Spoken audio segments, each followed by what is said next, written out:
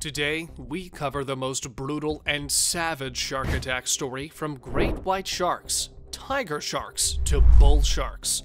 Today's video is sure to make you think twice about going into the ocean ever again. Hit that like button and subscribe right now for many more real stories. It was September 1st, 2001. The United States was in the grip of fear after hundreds of shark-related deaths over the course of just a few months had made everyone uneasy about visiting beaches or surfing in the water because of species like the bull shark that had become notorious for danger to humans. These sharks can grow up to 9 feet and are considered one of the most aggressive species of all. With their jaws, they can gape open up to 20 inches, revealing heavily serrated teeth. These sharks are even known to be cannibalistic, eating their own kind, as well as other species. The summer of the shark, as those few months later became known now, seemed to be coming to an end, but the victims of these shark attacks left terrifying tales in their wake, including the tragic demise of a 10-year-old boy who had been mercilessly mauled to death in July by a bull shark in the shallow waters of a Florida beach. For 10-year-old David Peltier and his 2 brothers Robert and Josh, summer vacations were ending, and the next school term was about to start in just a few days. The 3 young boys missed the long and warm summer days and wanted to visit the beach one last time before the fall set in.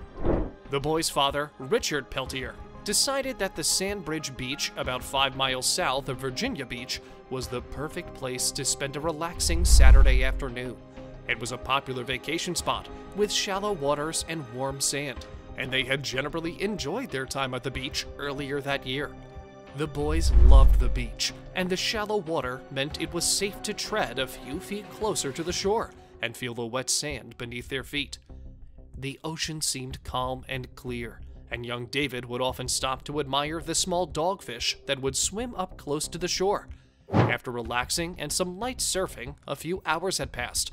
Richard had suffered enough and decided to remove the tether to his longboard and attach it to David's surfboard. At this point, they had gone more than 50 yards into the water, but it was still just 4 feet deep.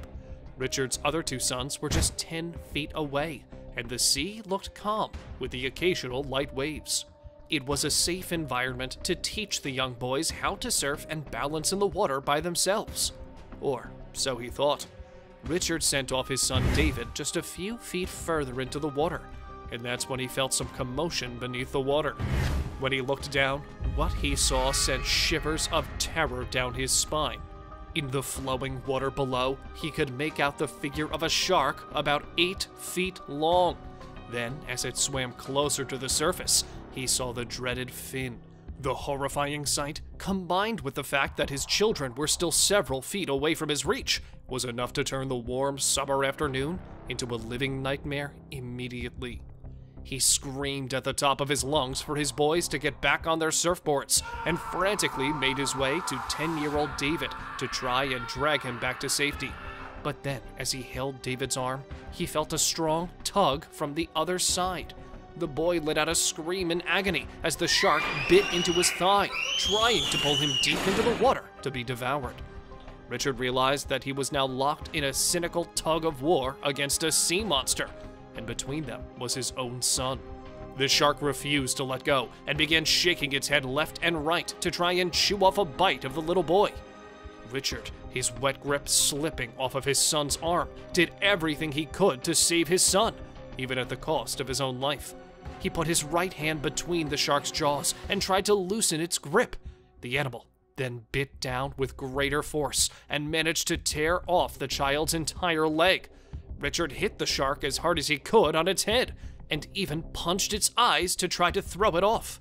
Momentarily pacified, the shark swam back to the ocean with David's limb. Richard gathered his senses and realized that his son was bleeding profusely. He picked him up and tried to swim back 50 yards to the shore as fast as he could, with an ever-present danger of the shark returning. Those 50 yards felt like 50 miles as he carried his son on his shoulders back to safety. The beachgoers had realized that something had gone terribly wrong, and the rescuers had reached the scene by the time they made it back. Richard finally made it to solid ground and spotted his other two sons crying and screaming for their brother, who was unconscious and losing blood fast. Every passing second now was heavy on little David's life.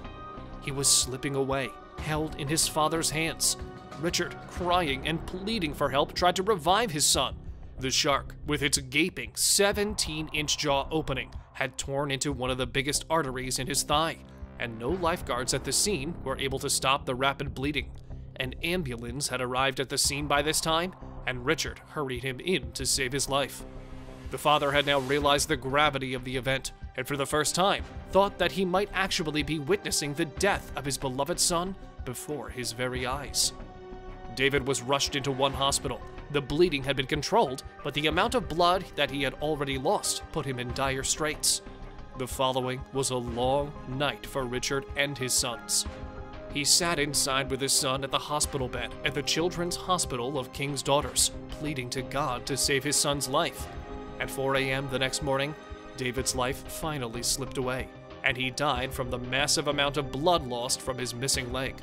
The tragic incident sent shockwaves throughout America and revived fears about shark attacks. The beach was closed briefly the next day, but reopened after helicopter surveillance declared the area free of sharks.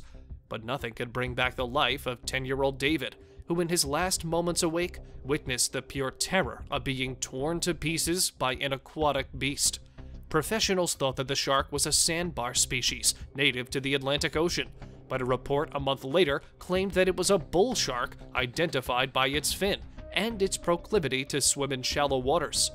The species is known to be highly aggressive and for tearing away the flesh from its prey with violent movements of the head. The tragedy haunted Richard for many years afterwards, and the memory of his son moves him to tears whenever he thinks of the events of that fateful day. It's always important to understand the risks involved while entering the domain of these super predators. For them, it's just lunch. Thank you for watching. If you like this video, don't forget to like and subscribe to our channel for more real animal encounters like this.